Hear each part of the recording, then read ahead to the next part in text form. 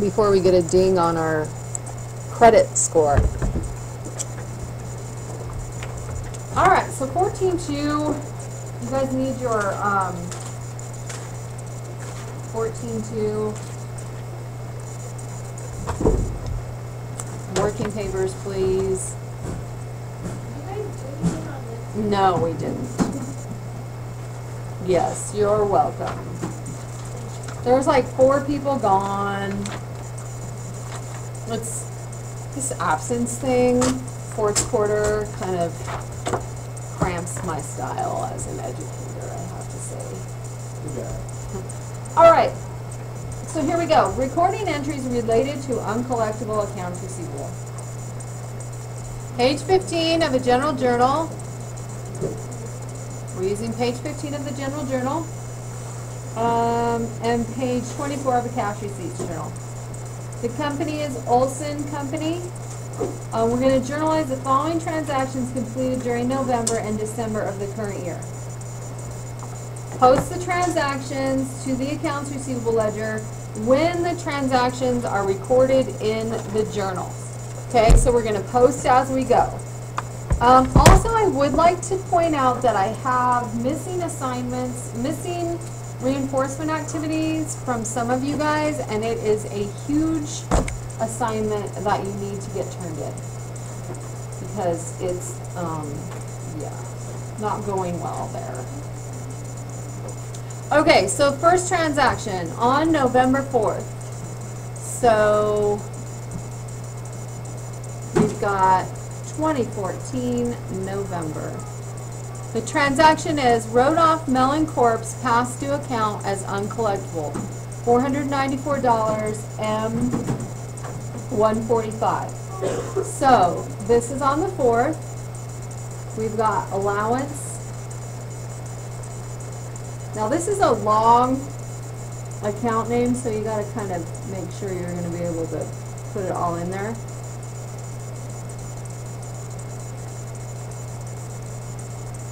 Okay, allowance for uncollectible accounts,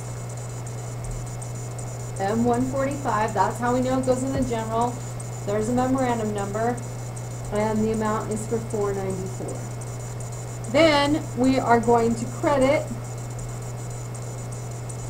you can abbreviate accounts receivable if you'd like, just as long as you abbreviate it like that, ACCTS period, REC period. Accounts receivable, and then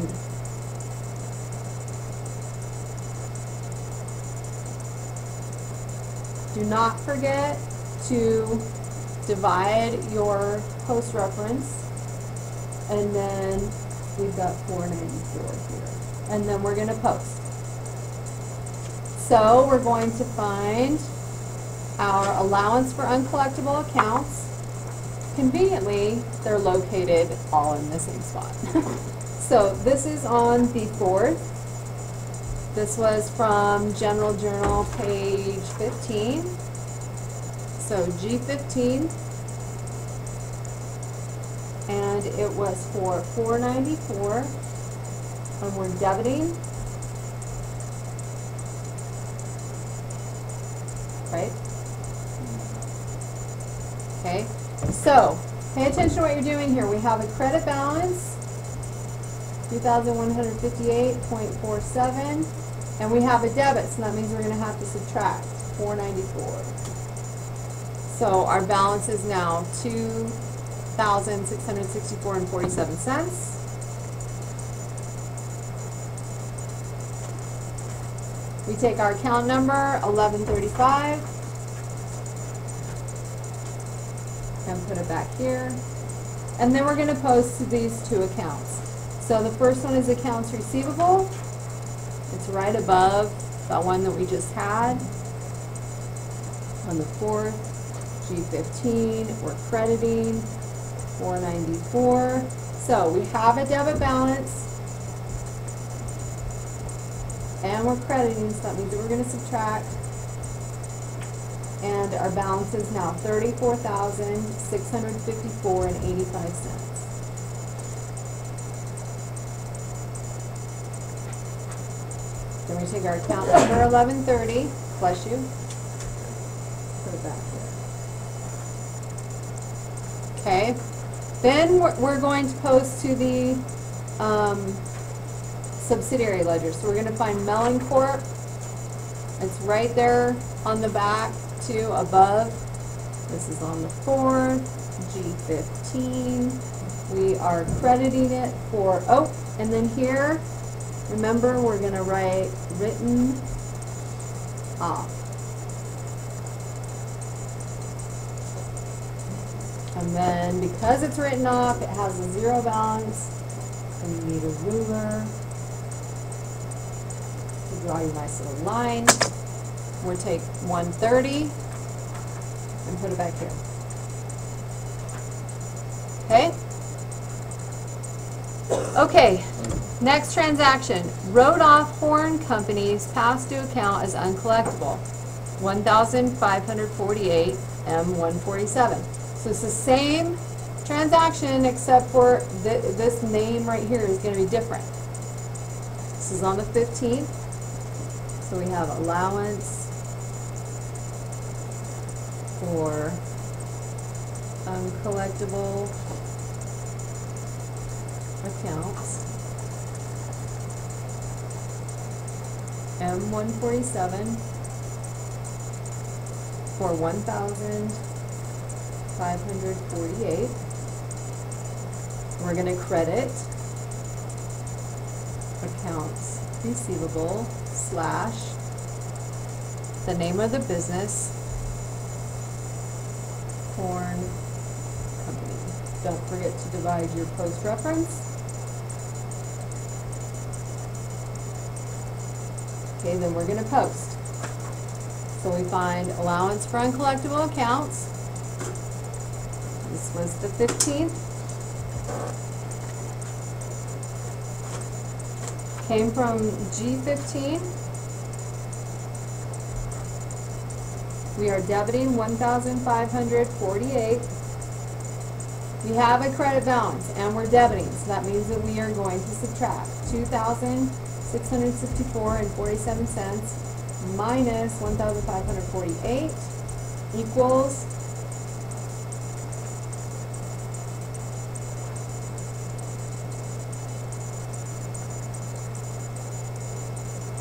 I just did that wrong. 2,664.47 minus 1,548. Yeah. 1,116.47. Take 1135. Put it back here. Now we're going to do our credits. First one to the accounts receivable account, directly above there. On the 15th, from G15, crediting 1,548. You have a debit balance and we're crediting, so that means that we're going to subtract. And my new balance is 33,106.85. Take my account number 1130. Put it back there. Okay, and then we're going to post to the Horn Company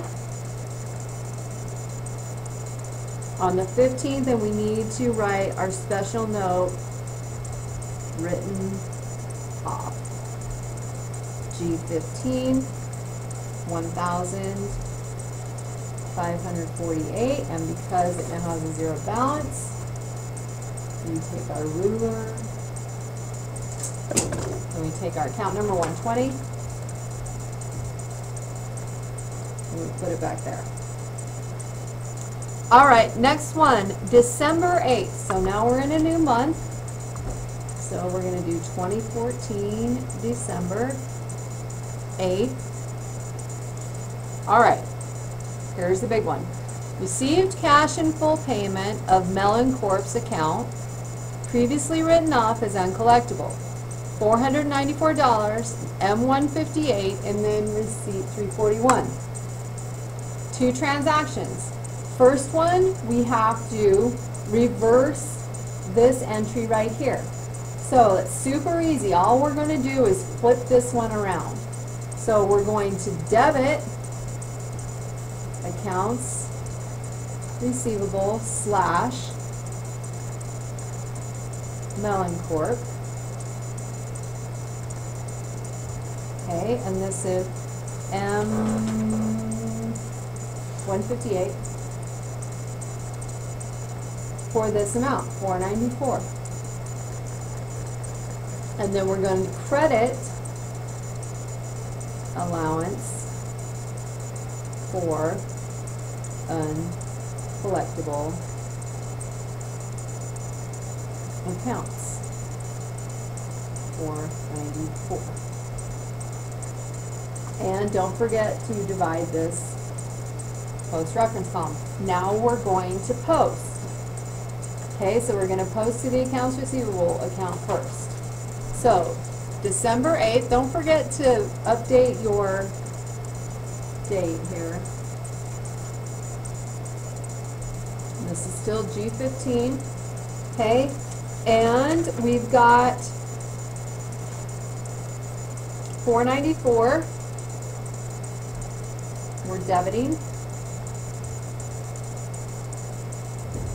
So now I have a debit balance and I'm debiting, so that means that I add them together, and now my account balance is $33,685. I'm going to take 1130 and put it back in my spot right here. Next one is Mellon Corp. Now, here's the key. We're going to do 2014, December 8th, and we're going to put reopen account from G15, and it's $494. And then the balance is $494. Okay, then we're going to take our account number 130, put it back there. Then we're going to post the last part, allowance for uncollectible accounts.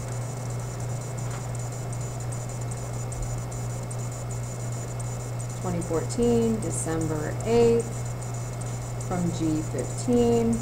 We are crediting it, $494. It has a credit balance, and we're crediting. So that means we add it together, and the balance is now $1,610.47. Now we need to do the second part of that transaction, which is the cash receipt part. So you're going to flip and get your cash receipts journal. All right, and this is 2014, December 8th. And you're just going to write in Mellon Corp. The doc number is R341. That was in our transaction. And we got $494 on their account. So we put it in the accounts receivable part, $494, and we put it in the cash debit part, $494. And then we need to post this part, just to Mellon. Okay, so we find our Mellon Corp in the subsidiary ledger. This is also on the 8th. This came from cash receipts, page 24. And then here at the top of this column, it tells you credit, $494. And as you can see, it had a debit balance, and now we just credited because it paid it off. And so now their account is back to 0. And everybody's happy. Take our account number 130. And we put it back over here. That seems really Yes, but if they don't pay it off, then I mean, you have to first put it on the books that it's written off. So that was December 8th. Now, December 14th, wrote off Fisher Industries past due account as uncollectible, $1,360. So, same deal. Here we have a new company that's not paying us. Great.